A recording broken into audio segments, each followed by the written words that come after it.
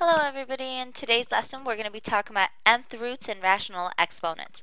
Let's really quickly find an example of what a rational exponent notation looks like. So a rational exponent notation or an expression with that would look like this: 2 raised to the 1/5 power. If you wanted to write that as a radical notation, what you would do is rewrite that as the 5th root of 2, and it's actually raised still to the first power here, and that's where that 1 is coming from. So basically what ends up happening is that the 1 is the power and the 5 is the root of our rational exponent. Alright, let's kind of continue on. In example 1, what they're going to ask you to do is rewrite the expressions using rational exponent notation. So very similar to this first one that we looked at. And that means that the radical needs to go away. Now, in a square root, the root is actually a 2. Although we don't write it, every mathematician knows that.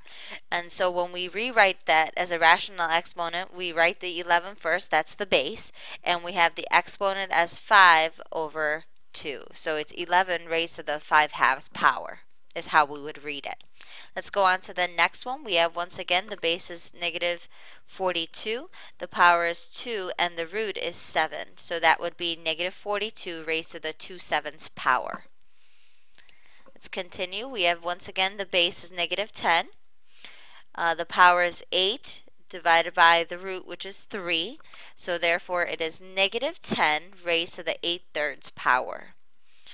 Alright, let's continue. Now we're going to work backwards in example number 2.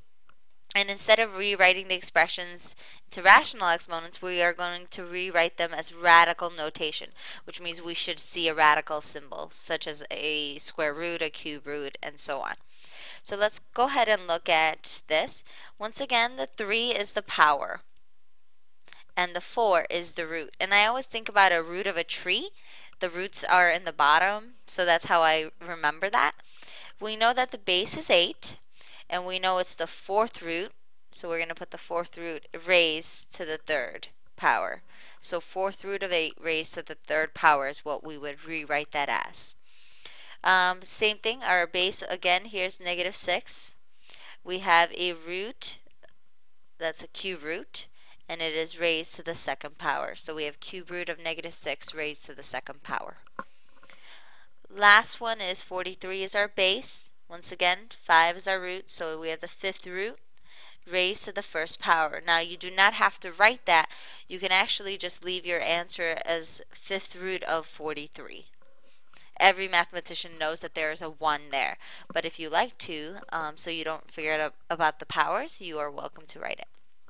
Now, in example number 3, it says find the indicated real nth roots of A.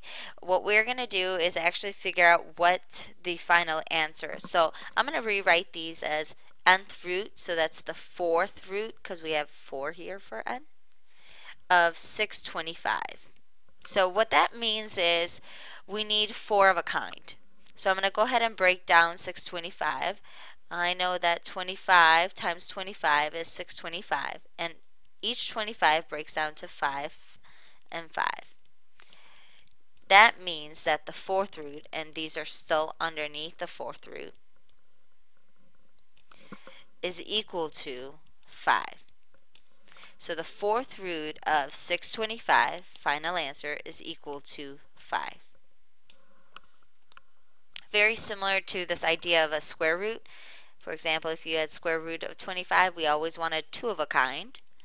And we said since these are still under the radical, it's equal to 5. Well, the reason for that is because the root was a 2. But we call it a square root. Alright, let's look at the next one. We have a cube root of negative 27 is what we want. Once again, this is coming from the 3rd root of negative 27 as stated above. Okay, so we have the 3rd root of negative 27, which means we need 3 of a kind. Well, I know 27 can break down to, I'm going to ignore the negative for now, 9 times 3. And these break down to 3 and 3, and this 3 I'm going to just bring it down so they're all at the same level. Well, I know a negative times a negative times a negative is still a negative, so that is 3 of a kind. Therefore, we know that the cube root of negative 27 is going to equal, ooh, I can't reach,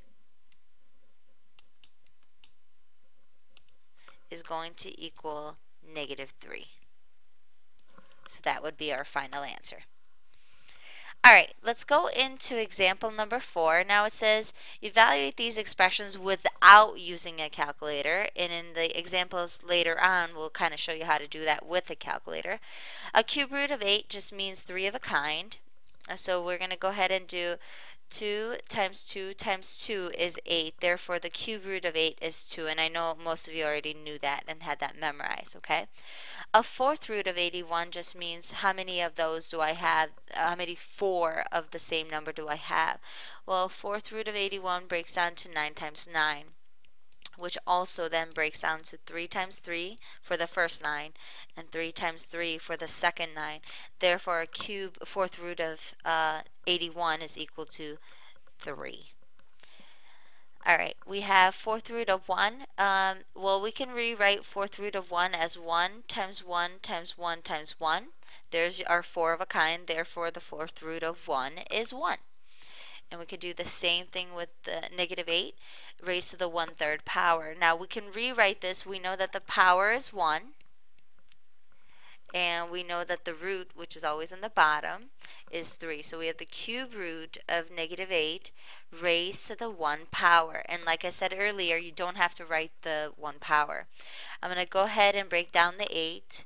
So we have the cube root of 2 times 2 times 2 is 8, and each one of them can have a negative, because a negative times a negative is a positive, times another negative is a negative, which is what we want anyways. So cube root of negative 8 is going to be negative 2, because we have 3 of a kind, and there's nothing left over. Now, it is still negative 2 raised to the 1 power, but anything raised to the 1 power is still itself. Therefore, we can leave it alone and say it is just negative 2. All right, let's continue on. Now it says we are going to evaluate these using the calculator. Go ahead and pause me for a second, and let's take out our calculator. All right, I'm back. I just took out my calculator as well. So in order to put this into the calculator, what you have to do is type in, and I like to use parentheses. I know that the 126 is in parentheses, so I'm just going to be on the safe side and go ahead and put in parentheses 126 raised to do, and this is the caret button underneath the clear button, so I'm going to go ahead and press that. And because 1/6 is a fraction, I'm going to go ahead and put that into parentheses as well, just to have good habits. And then I'm going to go ahead and enter that, and our approximation of that would be 2.239, and we'll round it to, I think it said 2 decimal places, but let's check it out really quick. This is, oh, yep, round to 2 decimal places, so we'll round that to 2.24. There we go. All right, let's go into B. We're once again going to put this into the calculator, so I'm going to clear what we just did. In order to do this, I'm going to show you actually where it is first. We're going to go to math, and we're going to use number 5. But notice that it has this x. So before you start, we're going to actually put 4 representing the 4th root. So we're going to go ahead and quit out of here. So now you know where that is. We're going to press the 4 button first, and then when we go back to second, actually it was just math, sorry, just press math. We're going to go to number 5, and that is the calculator's way of knowing that you want the 4th root. And I'm going to go ahead and open parentheses and put 10 in there again. Sometimes it's difficult with this clicker. There we go, and that's the 4th root of 10, so it's 1.78. We're going to round that up. All right, let's look at the last one. This is the 8th root of 16. Go ahead and try it really quick, as I'm going to be doing it too. So 8, and then we're going to go to math, go to number 5, and then in parentheses put the value that we're looking for. And there it is, 8th root of 16. We have 1.41. We won't round that up, considering that it's a 4 and as the number after that. All right. So I'm going to go ahead and put my calculator away, and let's kind of go into Example number 6. Example number 6 is solving these equations, and we're going to go ahead and round our answers to two decimal places when we need to. So I'm going to go ahead, let's pick some nice colors. Here's a blue. We're going to solve them as if this was just an x. So if you had 3x plus 2 equals 5, we all know we would subtract a 2 first and divide it by 3. We're going to do the same thing here and get that x to the fourth by itself. So I'm going to delete this so you don't get confused. We're going to subtract a 2. We get 3x to the fourth equals 3, divided by 3 on both sides. We get x to the fourth equals 1. Now, in order to undo a fourth power, what we would have to do is take the fourth root of it. And what ends up happening is the fourth root and the fourth power cancel each other out. And you are left with just an x equals. A fourth root of 1 is actually plus or minus 1. So a simple rule that we might know, and we've already done these with square roots, is a square root, a fourth root, or aka an even root, okay, creates plus or minus in our final answer. So this does not happen with odd roots, but it definitely does with even roots. It's a basic rule that we should definitely highlight into our notes. Make sure you have that written down. All right, let's go on to the next one. Now, in order to do this, the first thing we have to do in order to get to the x is get rid of the power, the fifth power. And the only way you can get rid of the fifth power is to do fifth root. So we're going to go ahead and take the fifth root on both sides. A fifth root is an odd root, therefore we won't get a plus or minus. But we do want to break down this 32. So I'm going to go ahead and break down this 32. Well, I know 8 times 4, and that even breaks down to 2 times 2 times 2. And then the 4 gives us another 2. So hopefully you see 5 of a kind. Therefore, the fifth root of 32 is just positive 2. And we are left with what's inside the parentheses, x plus 3. I know some of you are going, do we have to write the parentheses? The answer to that is no, you don't have to. As a matter of fact, I'm about to delete mine just so that it doesn't look so complicated. And we're left with x plus 3 equals 2, subtract the 3 on both sides, and we have x equals negative 1. Okay, let's continue. We have 2 more problems I want to go over, and then we're done.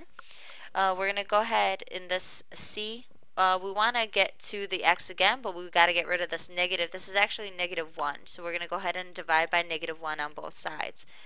And we're left with x minus 1 raised to the 7th power is equal to negative 125.